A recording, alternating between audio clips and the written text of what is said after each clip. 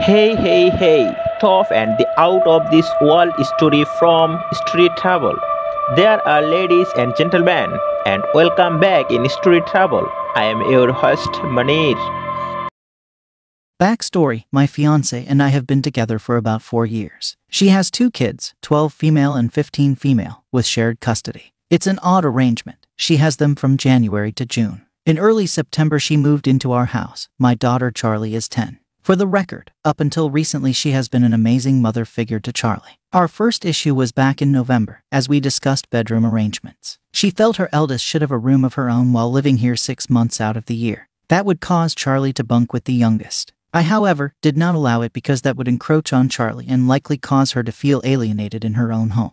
Now to the issue at hand. Last weekend I was called in and worked a 12-hour shift. When I arrived home, Charlie was upset because my fiancé and her 2 kids went out to eat and left Charlie home. She said that when they came back, she was just handed a bag of takeout and the food was stone cold. I asked my fiancé to elaborate, to which she confirmed taking only her girls out to an early dinner. She then took them to play mini golf, hence why the food was cold. It sat in the car while they played. She kept deflecting to the food, saying she didn't expect Charlie to eat it cold. She could have warmed it up herself. I kept insisting it was extremely rude to exclude Charlie from the outing. She came back, but I brought her home some food. She then asked, "Why is it okay for you to go out with just Charlie? That's totally different." In the last 30 days that her kids have been here, Charlie and I have only gone grocery shopping, or on one occasion I took her cat to the vet. That can't be compared to what she did. We didn't come to any sort of agreement. Then on Friday, she was taking her girls to the dentist. On the way out, she made the snarky comment, "I hope this doesn't offend Charlie too." It pissed me off that she said that, and I called her feral.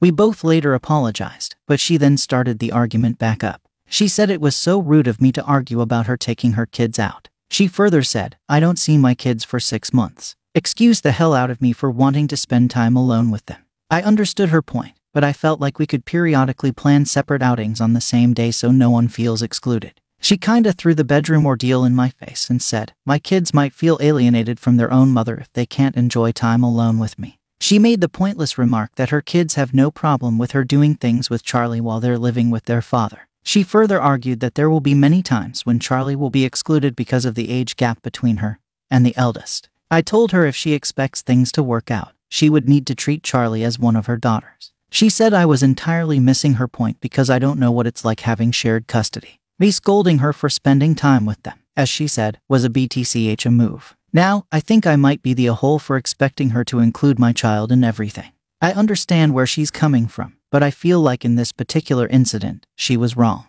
So, am I in a hole? For the opinion? Well, OP, in my opinion, no, of course not. Your kid comes first, and what she did was an a-hole move, and her whole argument just makes me think she's denser than mercury yogurt. Nobody's denying that she can't have alone time with her kids to bond. Of course that's encouraged. And just like you say, OP, the best solution would be for you guys to plan out these outings at the same time. So your fiancé goes out with her kids and at the same time you go out with Charlie and you both have bonding experience with your children.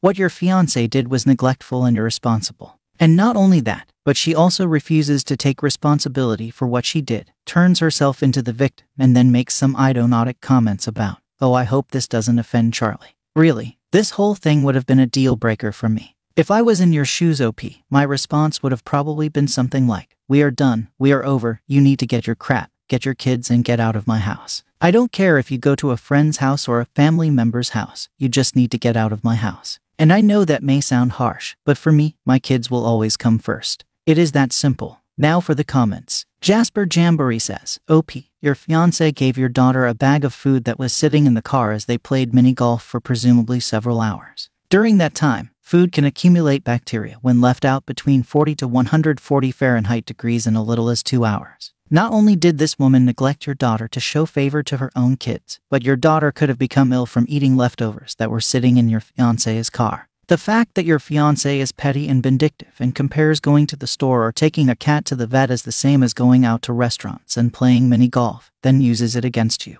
This is a manipulation tactic. Please take a long thought about whether this woman should be living with you. She may seem like she was a good motherly figure when she's around you, but now you see how she acts towards your daughter when you're not around.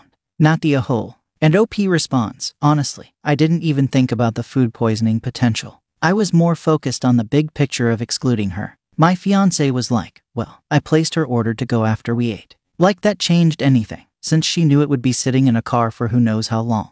Nobody plays mini golf for a couple of minutes anyways. JSCT Mav says, not the a whole. As far as the bedroom thing, I don't think there's a right or wrong answer. While traditionally the oldest gets their own room, this isn't a traditional situation. But that's really a side issue here. Leaving a 10-year-old alone while she goes for dinner and mini golf is completely unacceptable.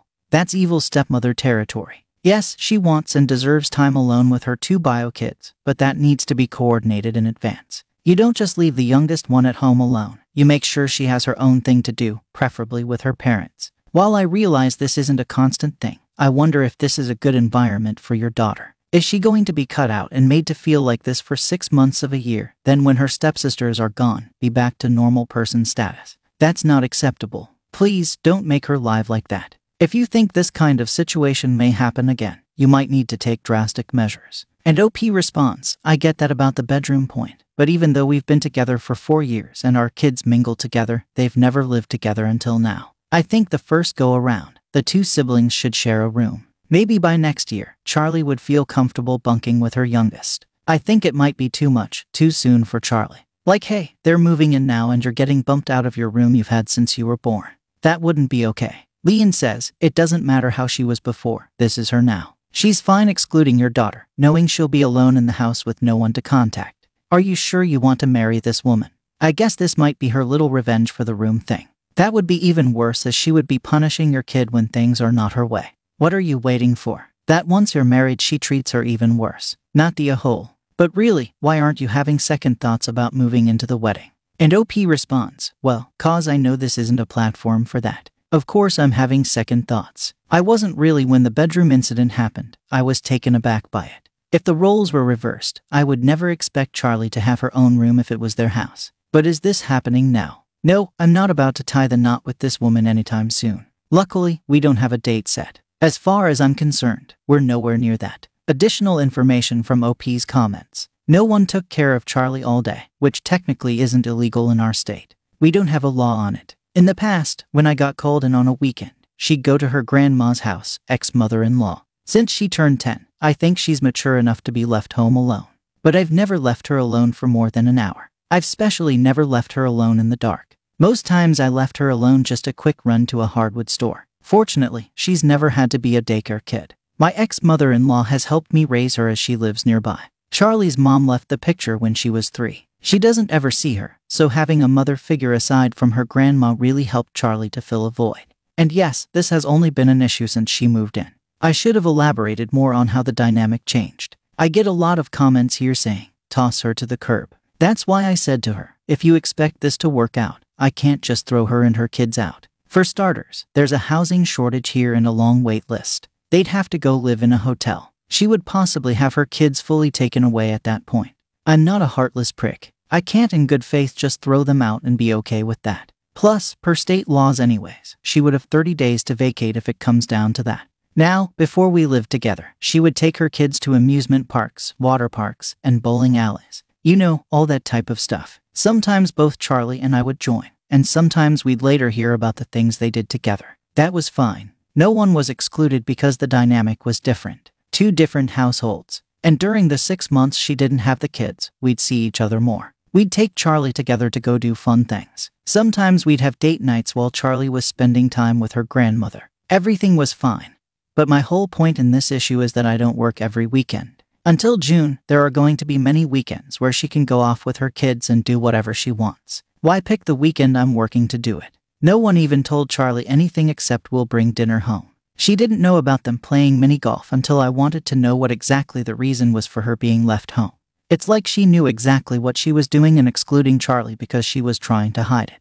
Now, Charlie can always call me while I am at work, but she knows only to call if there's a real emergency, so she wasn't sure what to do. Had I known she was alone by herself, I would have periodically called to check on her, but I didn't even know. Finally, about the bedroom incident. We've all known each other for 4 years, but my child hasn't lived with her children up until recently. It's just weird to me that she expected her youngest and my kid to share a room when they've never lived together. They get along great, but that doesn't mean sharing a room would work out, especially since this is the first go around.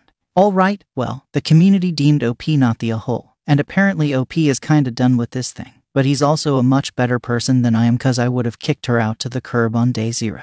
Update. As of tonight, she's moving out. She's going to move in with her mother. I didn't think that would be an option, but I'm glad it worked out for her kid's sake. As far as our relationship goes, I can't forgive, but I can't forget. She's so and stubborn, she still doesn't see what she did wrong. She only sees herself as the victim in this. I'm honestly over it. I can't have someone mistreating my kid behind my back. Charlie has mixed emotions, which have made me feel even worse. She's been upset with my ex for what she did to her, but yet she's sad she's leaving. She thinks that when the other girls go back to their dads, the relationship would revert back to what it was. I told her that's like a conditional relationship. It's not healthy to be loved and treated well only 6 months out of the year. She should have treated my child the same, regardless if her kids are here or not. Tomorrow, the evil stepmother is officially moving out as soon as the truck arrives. Charlie will be going to her grandmother's during the move just to prevent any idle words from being spewed against her. Her grandmother has a fun day planned for her, which she's looking forward to. I'm looking forward to having this lady out of my house. She's well taken over, and I've far too long kept my mouth shut. Story 2. In high school, I had 2 best friends. Mark would be 32, and May, 32 female. I, a 30 male, got kicked out of the house when I turned 16. Mark's family took me in and became like my adopted parents. Mark and May started dating when they were juniors in high school. After they graduated, Mark joined the military. During his first leave, May became pregnant. Shortly after his return to service, Mark passed away. We were devastated. She, at the time, was staying with Mark's parents and I was still living there. I took her to all of her appointments, helped her through her pregnancy. They put Mark's name on the birth certificate. By this time, I had graduated early and was looking to go to a local college. I became busy with school, but helped any time I could. 3 years later, I graduated and got a good job in my own place. May moved in with me with her now 3-year-old daughter, Alice. Alice started calling me Dada. We tried to persuade her not to do that, but we failed. After a year of us living together, I started having real feelings for May. I talked to Mark's parents, and they gave me the green light. Nothing happened between us up to this point. 2 years later, we married. 1 year after that, she gave birth to our daughter, Jenny. Yesterday was Alice's 12th birthday. It was just me, May, Alice, Jenny, and Mark's parents. We have told her about Mark throughout the years, and she knows that he is really her dad. When Alice finished opening her presents, she pulled the last one out and handed it to me. I opened it, and it was adoption papers. At some point, Alice told me that she wanted to be officially my daughter. I explained that she is my daughter, and I love her with all my heart. I tried to explain that Mark is her birth father, and that she is both his and my daughter. With that, I gently explained that I don't think it was a good idea,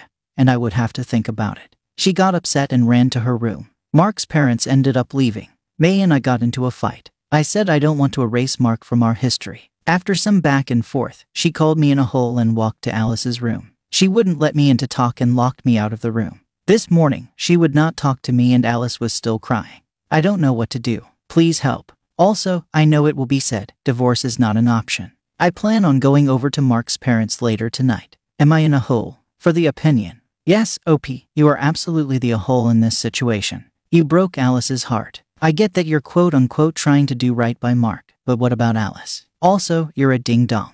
You wouldn't be erasing Mark from your history. He is right in front of you. 50% of Alice is Mark. Changing Mark's name in a document for yours is not going to make him go away. You guys remember him. You guys keep talking about him. You guys have pictures of him. You constantly tell Alice about him. I'm sure she knows and understands that Mark is her bio dad. But you are her dad. And you just said you didn't want to be. And I know those weren't your exact words, but I promise you, that is what she heard. So yeah, you are the a-hole. You need to fix this. And the only way I can see for you to do that is to properly apologize to Alice. Now for the comments. An outrageous cloud says, you're the a-hole. You got so caught up in honoring someone who is gone that you forgot to honor the person right in front of you. Danny6514 says, you're the a-hole. You didn't want to erase Mark, but you effectively erased yourself as Alice's dad, the only dad she has ever known. And for God's sake, if adopting her is called erasing, you shouldn't have married May. That's even worse. Mother Tradition 774 says, you're the a-hole. You fell in love with the mother of your best friend's child,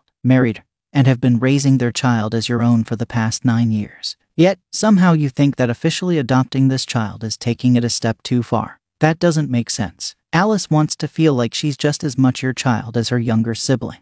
Why do you want to deny her that? Do you think Mark would be proud of you breaking his little girl's heart? Well, the community agrees. OP is the a whole. So how about we move on to the update to see how the story ends? Thanks for the support. To clear up parts of the story, I should have handled the situation differently. I never said no to her. When Mark went on leave for the first time, he was home for 2 weeks before he got shipped out. In those 2 weeks, Alice was conceived. Mark is 100% Alice's bio dad. Disregarding Alice's feelings was the last thing I wanted to do. May, Alice, and Jenny are my world. I don't treat my daughters any differently. My feelings for May changed when I saw the way she would interact with Alice after they moved in. It filled my heart with more emotion and love than I had not felt ever before that point. The party was just a close family, which was only us 4 and Mark's or my parents, since it was a weeknight.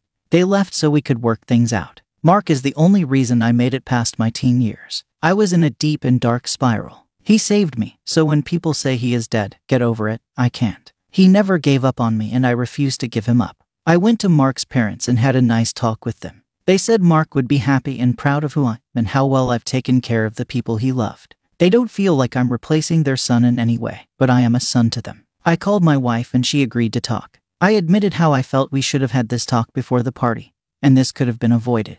At that, she did apologize. I then explained more about why I said what I did, personal feelings and emotions. She said that she thought I would be happy and sign. I explained my point of view and she understood my concerns and hesitation. We were finishing the conversation when Jenny ran out of her room and asked if we were okay. I said yes and that I love her very much. I then went to talk to Alice alone. I went to her room and my heart broke again. She was still crying on her bed. I knocked and asked if we could talk. She squeaked out a yes. I sat on the edge of her bed while she had her back to me. I told her that I love her and I will always be her dad. I apologized, saying that I never meant to hurt her. Sometimes adults make mistakes and are not clear with their words or emotions.